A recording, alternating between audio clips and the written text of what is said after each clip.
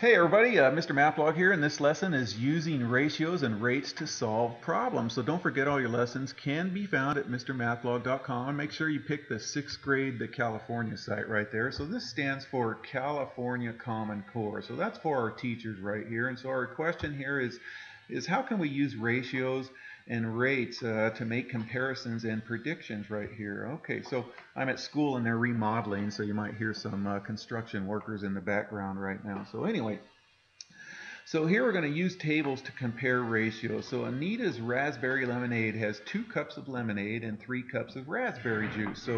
So there's the rate, so 2 to 3. And then Bonnie's raspberry lemonade is 3 cups of lemonade to 5 cups of raspberry juice. So her rate is 3 to 5 right there. Okay, so here's a table.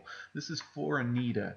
Okay, so Anita's recipe, the ratio of lemonade to raspberry juice is 2 to 3, and I think I highlighted that right there. Yeah, 2 to 3 right there. Okay, and then now we're going to use equivalent ratios to complete the tables right here. Okay, so here's the ratio, 2 to 3 right there. So let's go down here. This is going to be this ratio, 3 times 2, then this is 3 times 3, 3 times 4, 3 times 5. So whatever number we multiply in the denominator, we got to multiply by the same number in the numerator. So 2 times 2, this will be 2 times this number here, 3. 2 times this number here, 4. So you just got to multiply the same numbers going across right there, okay? All right, and then let's fill in this table right here. So 2 times 3 is 6, 2 times 4 is 8, 2 times 5 is 10, and finally over here, this is going to be 3 times 2 is 6 right there, okay? All right, let's do the same for Bonnie, okay? Bonnie's recipe, the ratio of lemonade to raspberry juice was 3 to 5 right there, okay?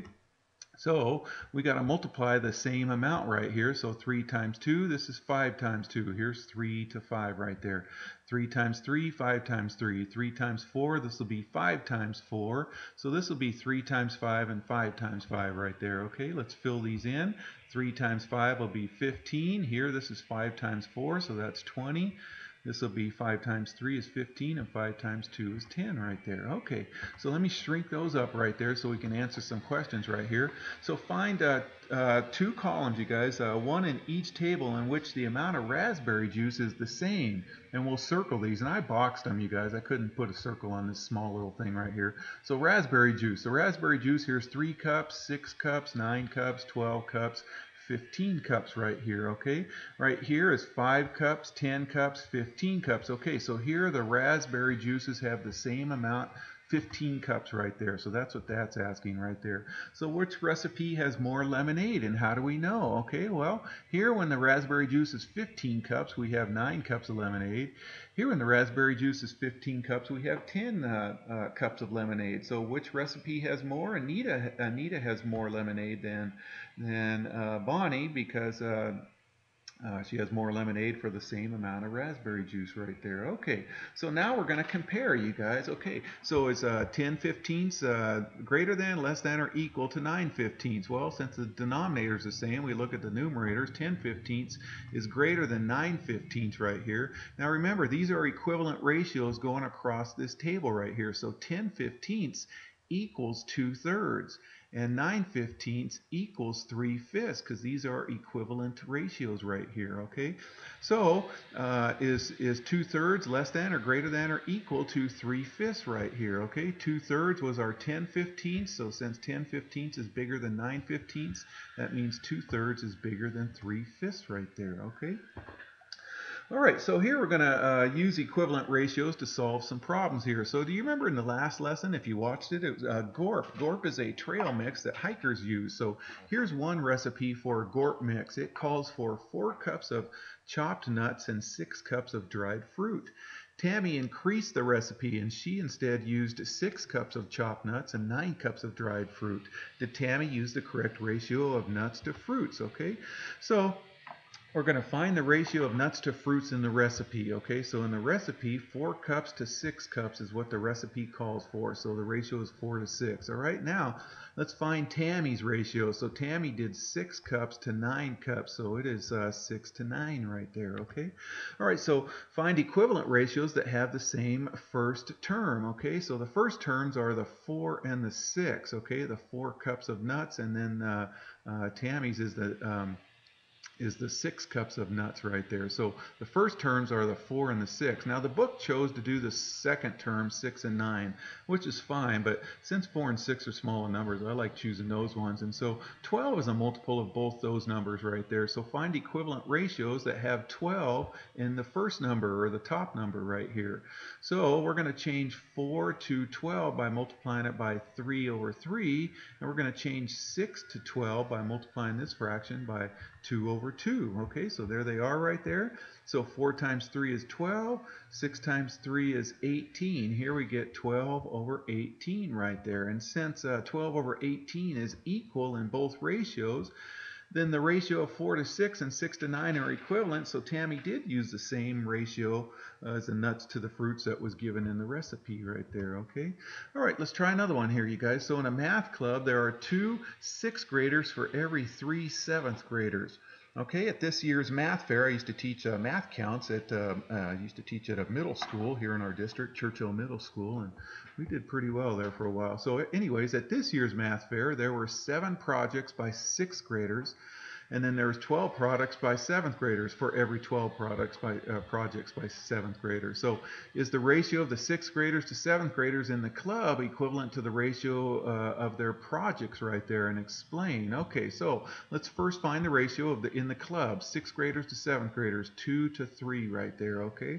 And then the projects, you guys, from 6th graders to 7th graders is 7 to 12 right there. And so we want to see if these are equal. They're not, but we'll see why. So we can make these both 14s if we wanted to, or we can make these both 12s if we wanted to. And since that's already 12, let's change this fraction to 12 right there. So 12 is a multiple of 3, so let's find an equivalent ratio with 12 in the second term of this fraction right there. So we'll multiply this guy by 4 over 4, and that's going to give us 12 right there, okay? So 3 times 4 is 12, so that means multiply that 2 times 4 is 8, okay? Can you see that 8 twelfths is not equal to 7 twelfths right there? So now we can just compare, and we can see 8 twelfths is greater than 7 twelfths, so the ratios are not equal, okay? All right, so we're going to use rates to make some predictions right here, okay? So here's good old Fred. Fred drove 112 miles in 2 hours, so suppose Fred drives for another 10 hours, or drives for 10 hours. If he goes the same driving speed, can he drive more than 600 miles? And explain. So we're going to use rates to help us with this problem right here. This is called a double number line, and it compares the number of miles driven for the different amounts of time. And it helps us because the regular intervals represent equivalent rates that compare different quantities. So here, these are multiples of 2, so that's why it's called a double number line. So here's 2 times 1, 2 times 2, 2 times 3, 2 times 4, 2 times 5 right there. So here, so since we multiplied this times 1, this times 2, this times 3, times 4, times 5, you can multiply this times 2 and you get 224. And if we multiply 112 times 3, we get 336. 112 times 448, we get, times 4, we get 448. Anyways, let's slide that up right there. So answer some questions. We're going to use the double number line to identify Fred's rate for 2 hours. Okay, here's Fred's rate for 2 hours, 112 miles for 2 hours right there, okay? All right, so there's good old Fred's speed right there. So we're going to describe the relationship with Fred's rate for 2 hours and the other rates shown on the double number line. Okay, so both terms, top and bottom, in the original rate are multiplied by the same number to find equivalent rates. So here is 2 times 2, so here is 112 times 2. Here is 2 times 3, so here's 112 times 3. Here's 2 times 4, so here's 112 times 4. Here's 2 times 5, so 112 times 5. All right, now what I like to think is this is plus 2, plus 2, plus 2, plus 2. Up here, this is plus 112, plus 112, plus 112, plus 112. What's either way you want to do that? So let's complete the number line, you guys, okay? All right, so we can do 112 times 5 because 2 times 5 equals 10, or we can just take this and add 112, okay? So I like adding 112 and we get 560. So now we can answer the question. After 10 hours, does Fred drive more than 600 miles? Nope, he drove only 560 miles right there, okay? So no, he didn't.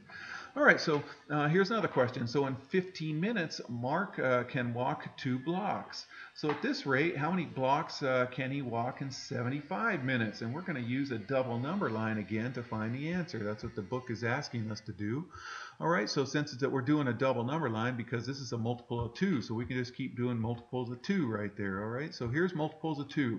So here's 2 times 1. 2 times 2 is 4, 2 times 3 is 6, and this would be 8, this would be 10 right here. Okay, so there's that right there. All right, and then, or we can do this, you guys.